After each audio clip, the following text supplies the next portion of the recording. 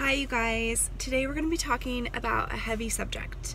I'm going to be talking with you about domestic violence, intimate partner violence, and this is actually something that's a pretty big deal and pretty common, so I thought we would talk about it. Every minute, 20 people experience intimate partner violence. That's crazy, that's a lot, right?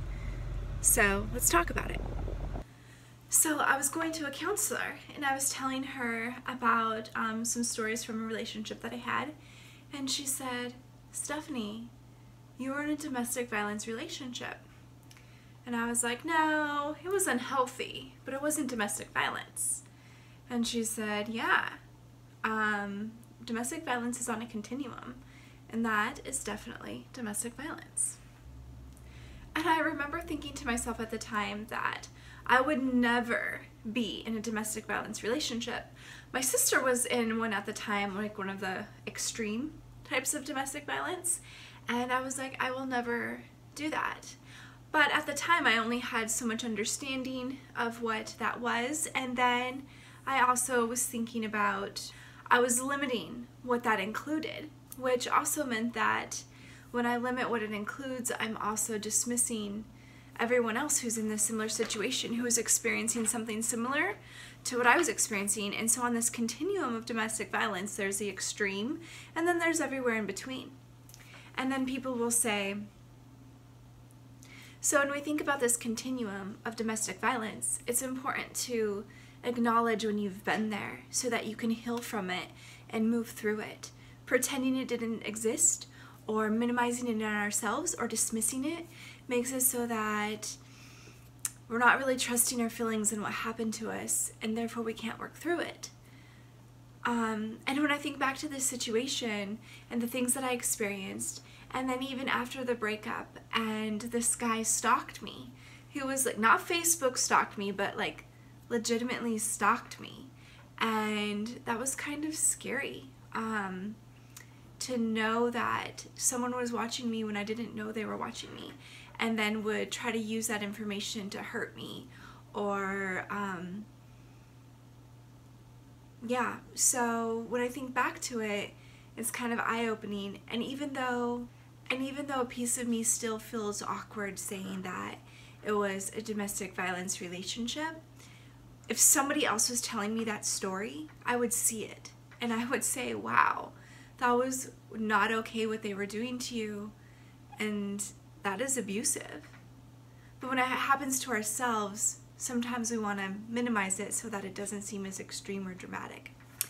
But it is what it is, and I grew through it. And because of my imperfect teeth, I almost sentenced myself to a lifetime of being in that type of relationship. Crazy, right? And people wonder, why not leave a domestic violence relationship if that's what you're in? If you're not getting treated well, just leave. Well, let's think about this. How easy is it to stay in a comfort zone? Even when we know it's not good for us, right? Like, let's take drinking soda, for instance. We all know soda isn't good for us, so why don't we just stop drinking it? We know that sugar is a toxin and it's addicting, yet we keep drinking it. So, you know, if it's that hard to leave pop, how could we think that it would be so easy to leave a relationship that we invested in and a person that we do care about? Because these people that are abusive are not always abusive. There are moments of beauty in that relationship, and people want to hang on to that beauty. So think about that next time you want to say how easy it is to just leave a situation. Can you put down that soda? Could you never drink soda again? You know it's hurting you. Something to think about, right? So when you just get into a relationship, this person is very nice at first. They're very charming, and they subtly start doing things that lower your self-esteem, and they subtly start doing things that you may not even notice, or you think like, that was weird. But it's not like they're full on what they are towards the end of the relationship or the middle. If they started a relationship that way, no one would stay, right? So it's once we care about that person, we fall in love with them, we know that there's good sides. And what does imperfect teeth have to do with anything? Well, my friends, when I was in middle school, my teeth got knocked back in gym class by somebody's elbow, and so it kind of killed my two front teeth, and then they were gray for all through middle school and high school. I know, right? And I had some crooked bottom teeth.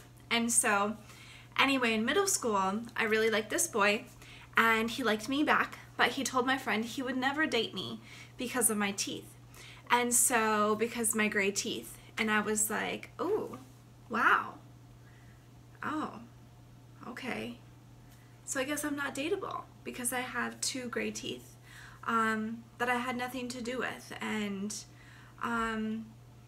so then when I met this other guy who, a couple years later, who did want to date me in high school, I thought, wow, this is my chance.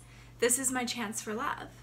And so whenever he treated me the way that he did, I just thought, this is what I'm going to have to settle with.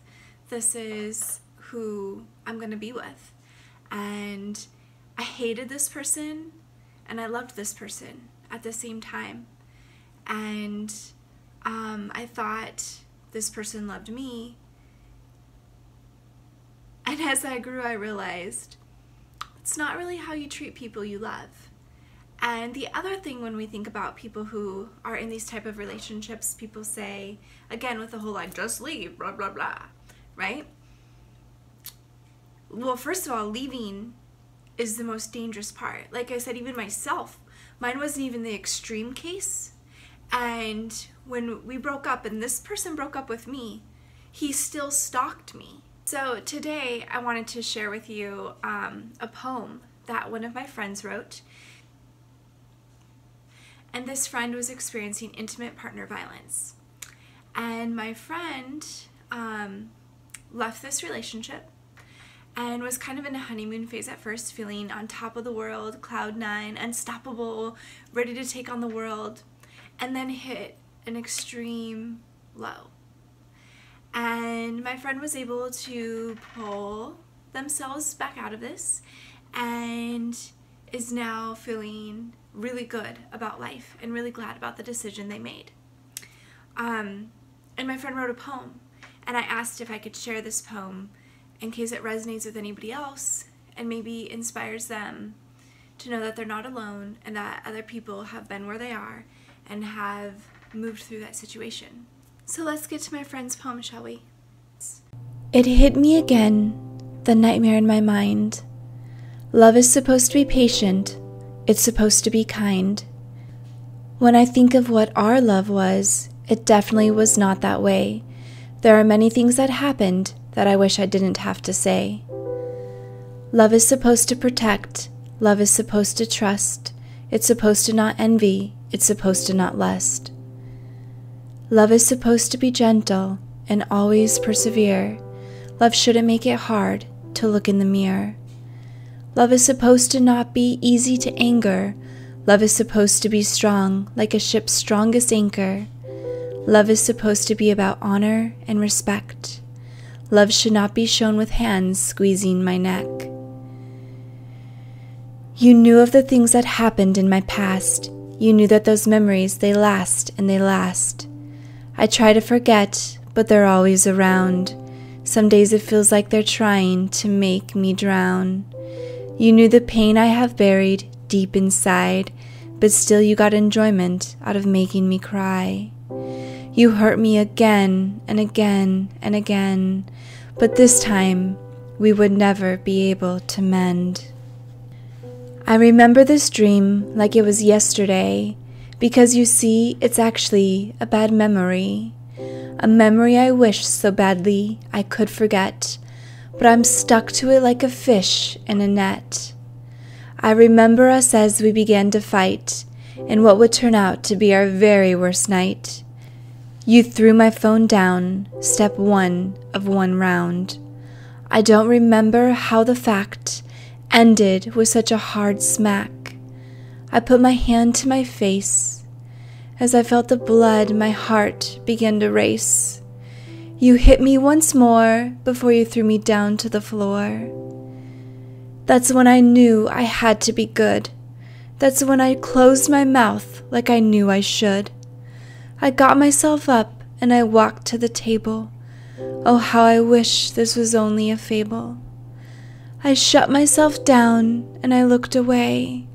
I hoped you had nothing more to do or to say. But you had so much anger deep in your heart.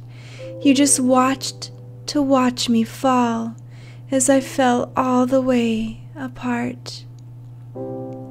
The next thing I knew, I was laying on the ground, making a horrible, horrible moaning sound. I had no control over the noise I was making. I had no control of the uncontrollable shaking. You kept on screaming like you couldn't see that I was hurting so badly in all actuality. It was in that moment that I finally saw that what we had was in fact not love at all. It was in that moment that I finally knew that love does not turn someone all black and all blue.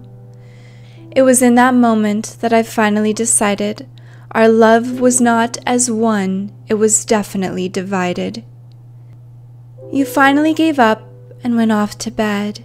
So many thoughts were just running through my head. I finally managed to get myself up. I knew you'd be sleeping, so I didn't want to disrupt. I made my way into the bathroom to see what I looked like after what you had done to me. Blood covered my face. It's a sight I wish I could erase. I took off my shirt to inspect the damage. At that moment I prayed that I would just simply vanish. I saw my body covered in bruises. I knew what you'd done was classic abusive. And just like that, after every episode of prior abuse, I knew you'd follow with a classic excuse. You'd always blame the beer, but to this day, it's still so unclear. You left me with wounds on the inside and out. You left me forever to constantly doubt. You broke me with words, you broke me with your hand. To this day, I will never be able to understand. All I can do is deeply bury the hurt. That's something I can call myself an expert. These memories will last for a while. Some days it's hard to fake my smile. But every day I try my very best. Every day it feels like I'm going to fail the test.